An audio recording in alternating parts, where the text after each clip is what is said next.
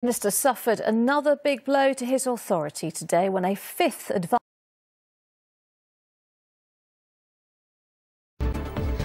tonight, the row over TfL funds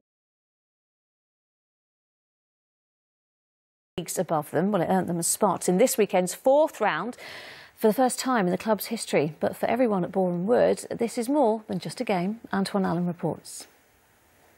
Finally, this Sunday, the Queen will become the first British monarch to celebrate a platinum jubilee, marking an incredible 70 years on the throne. In recognition of her dedication to service, a new collection of stamps has been released showing Queen Elizabeth with a late update at 10:50. Coming up, Charlene with the ITV Evening News, but from me and the rest of the London team. But more today, Vitality serious at the decision to play Zuma in their match against Watford last night. Well, manager David Moyes defended the move. Others say Zuma should be shown the red card for good. With the latest, here's Martin Stew and a warning again about the distressing footage in this report.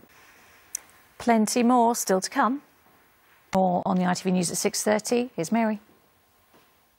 Flowers. And that is it for now. I'll be back with the latest after tonight's ITV News at 10. Coming up, Mary.